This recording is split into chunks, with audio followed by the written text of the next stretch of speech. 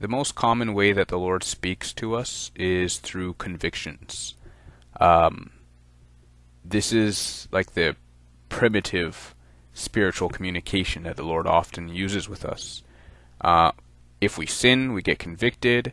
There's times where it's not even sin. There's times where we might want to do something, or we have a decision that needs to be made, and we get the conviction of truth, of the perfect thought, the perfect way of going about doing so.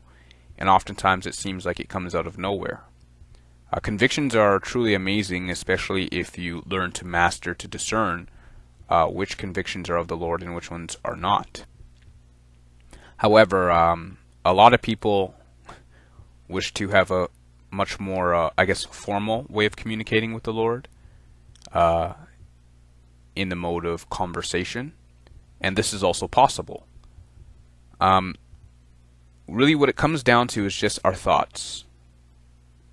The Lord, when He speaks to us, oftentimes it will come through our thoughts as well. When demons tempt us, they tempt us through our thoughts. It sounds like us.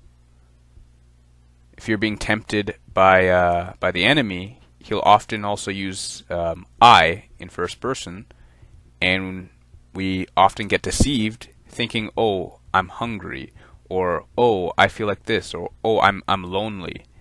And at first, that thought may not even actually be yours. It's actually the voice of the enemy. We then believe it, and then we take ownership of it and run with it. We can then reject thoughts along those lines and other thoughts, far more sinful thoughts, and hold on to the truth of what we know of the Lord, and then all of a sudden there's a battle in our mind. If you find that there's a battle in your mind, that means that you are wrestling with thoughts that are not yours. It is impossible for you to fight with your own thoughts. If you find yourself in a fight, it's because you are fighting your thoughts versus another's thoughts. And many times people find themselves in a fight with Jesus, where they might be convicted to do something and they refuse. The Lord might convict them again, they refuse, and then the Lord will back up. And they run about with what they want to do and have fellowship with the enemy. They run with the enemy's thoughts. Part of this is because many are not taught how to discern between the voices of the enemy versus the voices of God, or the voice of God, rather. Well, then again, He does use multiple voices, but either way. The point is, if you want to start following Jesus, it's about discerning which thoughts are yours versus which thoughts are the enemy's, and then which one is the voice of God. Hebrews chapter 5, the very ending part of that chapter, going into chapter 6, it talks about babes in Christ not being able to fully be able to discern the voice of good and evil yet. It talks about how babes in Christ are still learning how to develop this.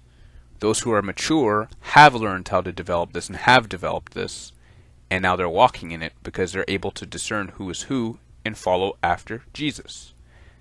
Interestingly enough, this is the foundations of being perfect as well.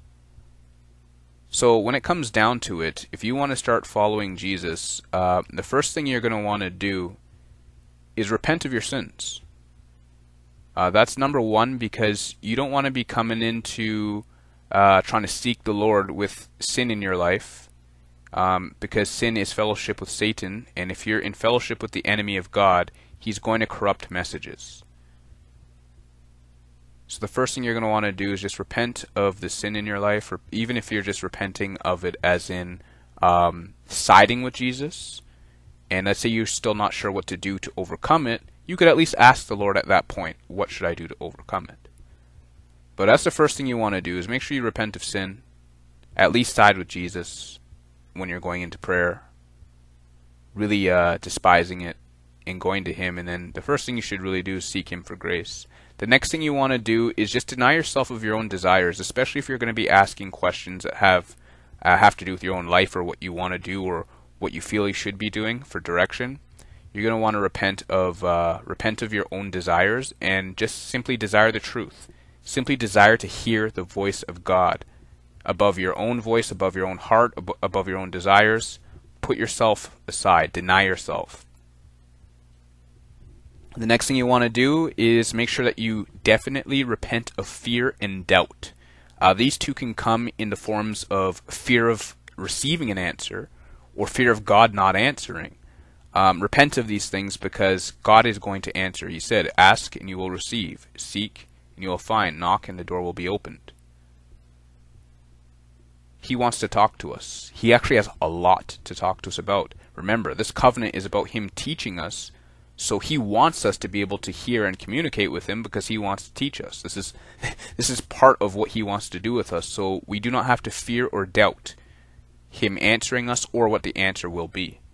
Especially once you start practicing this and you start seeing results. I had a situation, a season where I was becoming fearful of the types of answers I might get from the Lord because I knew I was hearing from Him. And I'm speaking to the God of the universe, God of all creation, and I'm hearing from Him. What He says goes, and I started getting a little bit overwhelmed. And I had to repent and remember that everything that God says is good. Everything. And if there's something that is causing me to be discouraged, doubtful, fearful, that means I believe a lie somewhere and I need to just repent of that lie. Likewise, I share the same thing with you. All these things the Lord taught me. That list I just went through of repenting from sins, repenting from yourself, make sure that you repent of doubt and fear especially.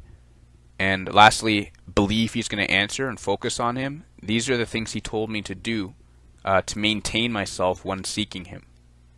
It really helps make the channels clear. Now, when you're seeking the Lord and you're just waiting for Him to respond, don't put Him in a box. Like, He can answer through thoughts as in actual words and sentences. Definitely, you're most likely going to be hearing that. But He can also answer through memories, visions, even light visions of your imagination that can come in the form of memories, or they can come in the form of just thought impressions coming to you. He can speak to you by convictions again. Just be open to the Lord speaking to you. Learning to hear the voice of the Lord is not simply just Him saying sentences, but it's being able to identify the Lord speaking through whichever means and through whichever channels He chooses. So if He decides to speak to you with a memory, it's like you seek the Lord, He gives you a memory. Let's say you ask Him, Lord, why do I keep doing this? And then He just brings back a memory of maybe the first time you had a situation or some tragedy in your life or something. There's your answer. Then there's other times He might just say straight up, it's because you do this, this, and this, or you're not doing this and this. Or He could just give you a Bible scripture. So this is just the basics. I mean, you can take the information that's just been provided here, you can take this and run with it, and you will definitely receive answers from the Lord. The last thing I do want to mention is testing spirits. This is important because any spirit can really answer you, and there's a whole lot of false prophets out there, a whole lot of false Christs, and I'm not speaking about people, I'm talking about spirits. Sometimes people dream dreams, and their dreams are false because they're coming from false prophet spirits and false Christ spirits. Likewise, we can go to the Lord and we can get an answer. We should be testing spirits the way that John mentioned. I believe it was in 1 John chapter 4. And he was speaking to the children, the new believers, new converts, and told them to try every spirit. And he said that any spirit that does confess that Jesus Christ came in the flesh is of God. Those that do not confess that Jesus Christ has come in the flesh are not of God. So when you're receiving answers, you can then ask, test the spirit, ask if Jesus Christ came in the flesh, and you'll receive an answer. When you do get an answer, make sure it is a substantial yes. Even if it might be kind of foggy or not entirely clear, but you can make out that it is a yes, then it's a yes. There are some other complications which I'm not going to go into in this video, but just to keep things simple, you're looking for a yes. If you get a no, if you get a maybe, if you get a yes or no, if you get some weird crafty things, if you start getting answers before you even finish asking the questions, do not accept those. Seek the Lord, ask, be patient, and wait on a clear yes. If you ask and that does not pass, drop it. You can go back, ask the original question again, wait for an answer, and then again you test the spirit. And you will hear from Jesus. He's going to answer you. what we should be starting with is sin. When you come to the Lord and you start asking Him questions, He taught me that the number one thing is to deal with His stuff on His priority list, which is our life, and deal with your sin first. Go to Him and ask Him, Lord, okay, what's in my life that's not pleasing to You? He's going to answer you. He will tell you. He will convict you. And if He's already told you, He might be silent because you already know. So once you know, whether you've already known before or He's just told you now and it's well, okay, I didn't realize, ask Him, okay, Lord, well, how do I fix this? How do I overcome this? Give me an instruction. Give me some form of, some grace. And He'll give you instruction on what to do. And with asking these, you can ask as many times as you want. You can ask questions as that might seem foolish as much as you want. Ask until you know, ask until you understand, and ask until you have something that you can actually apply and see the results of. The reason why starting with repentance and starting with sin is so important is because, number one, it eliminates one of the biggest areas or one of the biggest things that hinder us from hearing from the Lord, at least hearing clearly. And number two, it'll build your confidence up because you'll know it's Jesus. He destroys sin. So when you hear the instruction and you do what He says, you're going to be seeing the results, and it's going to boost your faith. You're going to be like, wow, Jesus taught me to do. Well, it'll really skyrocket your faith. So I recommend starting with this because this is what the Lord taught me. I know some others, they ask other questions, the Lord will still answer them. But start with repentance. And then go on and just build your relationship with Him. Once you start hearing from Him, that's it. You're hearing from Him. Now it's just practicing and being diligent.